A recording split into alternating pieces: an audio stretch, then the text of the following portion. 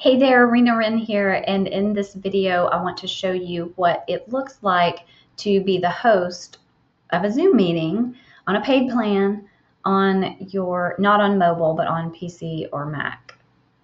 So I'm recording this in Loom. I'm going to go ahead and go in here and show you this Zoom meeting that I already have in session. So this is me on my laptop. This is me logged in as an additional, on my same account on my iPhone. So you can see that here. And then this is me logged in a free account of mine on my iPad. So I also want to show you what those look like real quick and what you can do. So this is on my phone, logged in as co-host. And then if I swipe right,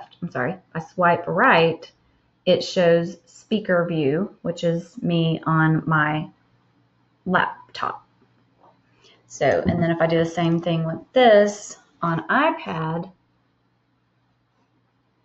you can click, I have to find it.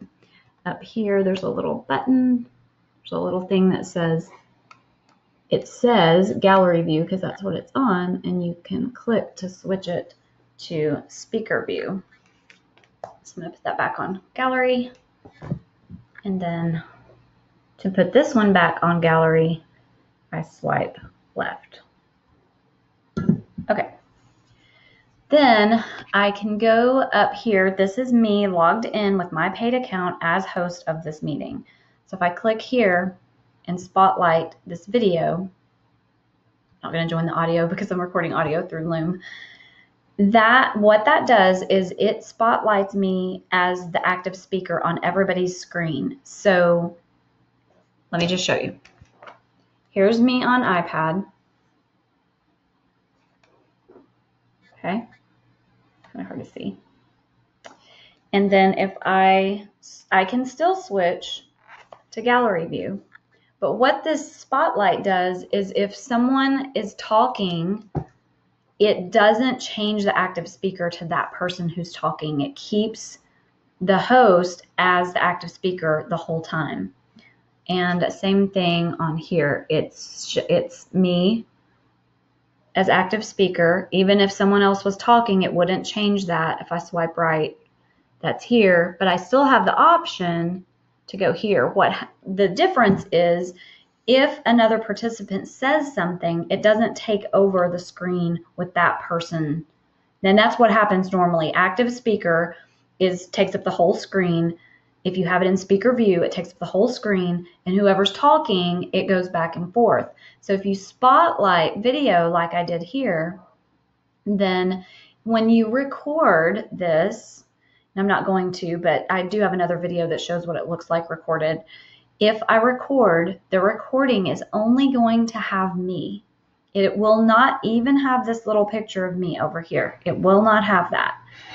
It will just be me. So if I were teaching a yoga class and I recorded like this, it would just be the teacher doing the class, which is important because you don't want to have little icons or other people in your videos that you might publish to the public or share with other people, because one, there's a privacy issue with that, and two, it just looks clunky. So that is how you do that. And then to turn that off, well, actually, let me show you real quick. I can go still, even though I'm active speaker, even though I'm spotlighted this video, I could click to gallery view. But if I'm recording and I do that, it's going to record gallery view. So I don't do that. If I'm recording a class, once I have spotlighted my video and hit record, I do not switch back to gallery view, because if you do that, it's going to record whatever version that you're on. So right here, I'm in gallery view right now. It says speaker view here. I'm going to click that, and that takes me back to full screen speaker view. I am still on as the active speaker. All right, up here, you'll see it says cancel the spotlight video. So and I'm only going to do that to show you how to do it. If you were recording this if you were doing a recording that you wanted to share later, you wouldn't do that, or I would hit, I would stop recording first, but we're not recording, obviously. today because I don't need to, because that would be a separate video. So cancel spotlight, and that just goes back to active speaker. Now, if someone else speaks up, they're going to take over the screen as they're speaking, and it will go back and forth. Now, to do this hosting, I'm going to click gallery view real quick just to get them all three there. If you if you want to spotlight though and record in this way, you have to have 3 users on. So the way I do that is I log in as the host. I use another device of mine to also log in as the host. On the paid account, it's going to automatically make me a co-host there. Then I only need one student to show up to be able to spotlight and record myself. And there's a lot of benefit in doing that because you can use that content and it's just you.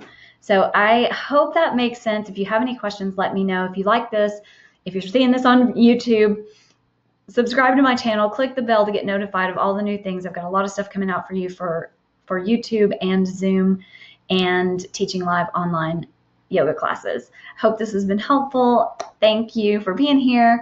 Be well, stay well. Bye for now.